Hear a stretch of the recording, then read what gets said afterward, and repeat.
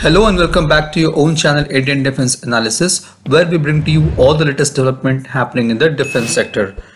On 27th February 2019, the Pakistan Air Force launched Operation Swift Retort in order to save the humiliating blow impacted by Indian Air Force a day before during Balakot strike, killing 200 to 350 terrorists. Indian Air Force Su-30 MKI was duelling against 8 F-16 fighters of Pakistan Air Force. The flankers were operating in defensive mode in order to dodge the incoming AMRAAMs. While Su-30s escaped the volley of AMRAAM fired at them, they were unable to retaliate because they were not equipped with BVR missiles which could engage Pakistani fighter jets from long range. During that time, Su-30 MKI was only equipped with R-27R, R-73 and R-77 air-to-air missiles. The most advanced of them is R-77, having maximum range of just 80 kilometers. The Indian Air Force realized this basic capability gap in modern aerial engagement and planned to upgrade its fleet of Su-30 MKI with BVR missiles which could compete with Pakistan Air Force. This led to the fast-track integration of indigenous Astra Mark I and Israel's IWR or extended range missiles.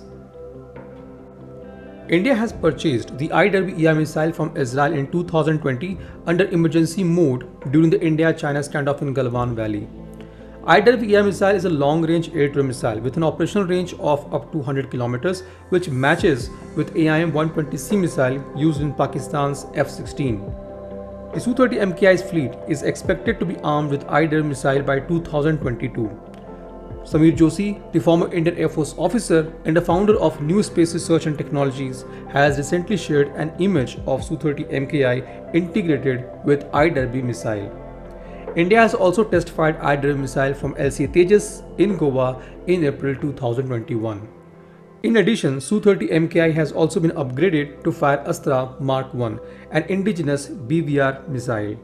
Astra Mark I has slightly better range and speed when compared to Derby-ER and AIM-120C missiles. While Derby-ER's maximum range is 100 km and maximum speed is Mach 4, Astra can be fired at a maximum range of 110 km and has maximum speed of Mach 4.5.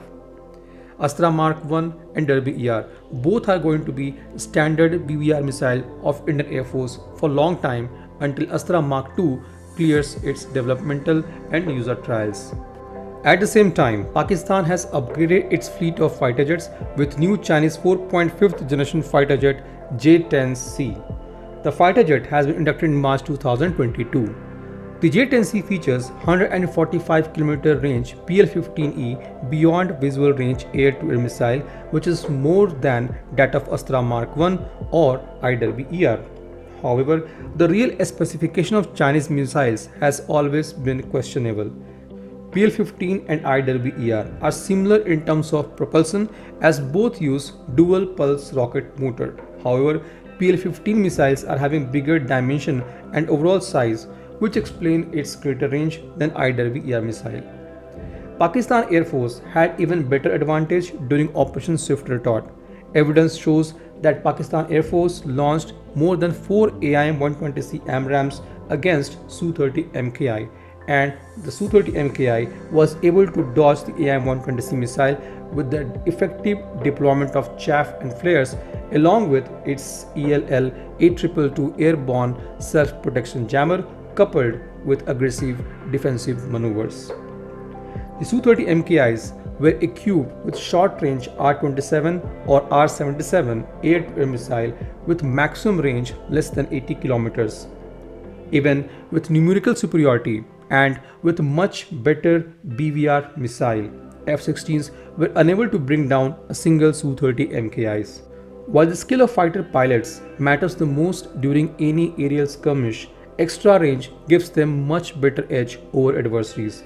Therefore, Indian Air Force and DRDO must expedite the integration of Astra Mark II and Mark III missiles because this time India definitely don't want to play defensive. This was today's update. Please let us know what is your views about these in comment section. Feel free to post your comments and suggestions about any topic related to defense sector on which you want to hear from us. With this, I would like to say goodbye and Jai Hind friends.